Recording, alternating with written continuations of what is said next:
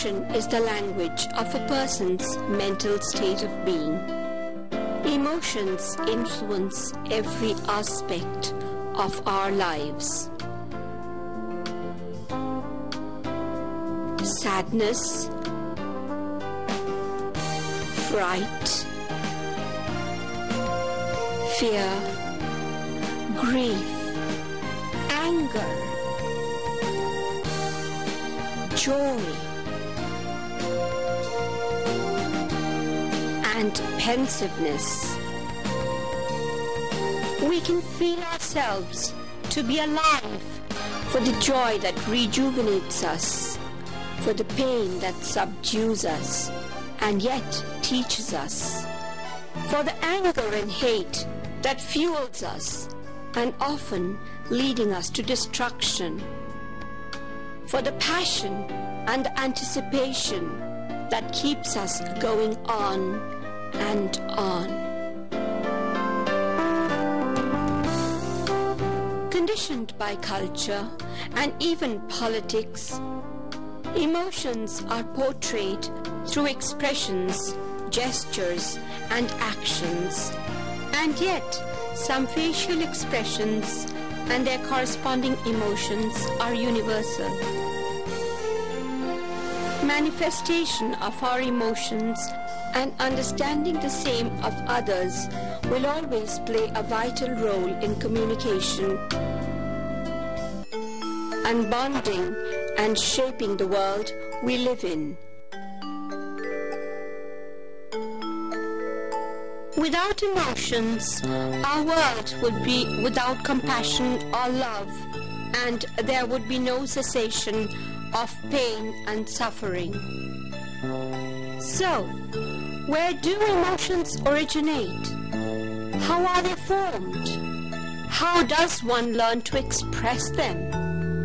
Emotions, they say, are innate. We are born with them. A child's laughter or tears are primal expressions, untainted by external influences. The intriguing and often non-verbal interplay of emotions between a mother and her baby is surely the closest form of bonding. Yet again, circumstances and society dictates the expression of an emotion or the lack of it. Boys don't cry, for instance, is a complex example of social conditioning created by primordial notions of roles to be played by men as opposed to those of women. Frailty, thy name is woman.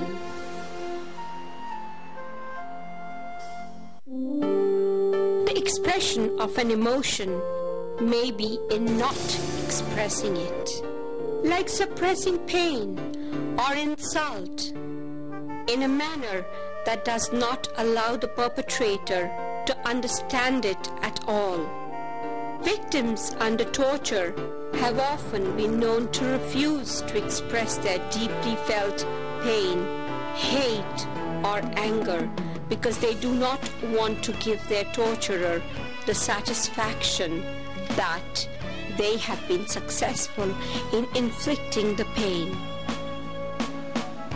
A gamut of emotions may often influence each other, resulting in a complex output.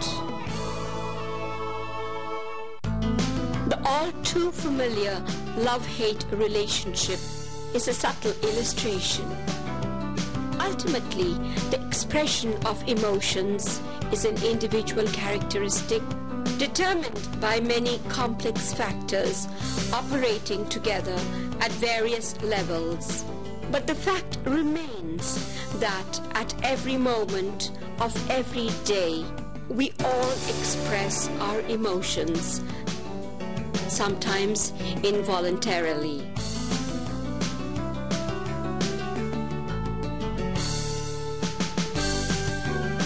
Through a subtle smile, a sudden glance, through our reflex and response, our despair and agony, our entire body language and posture, and most of all, through our eyes, the window to our soul.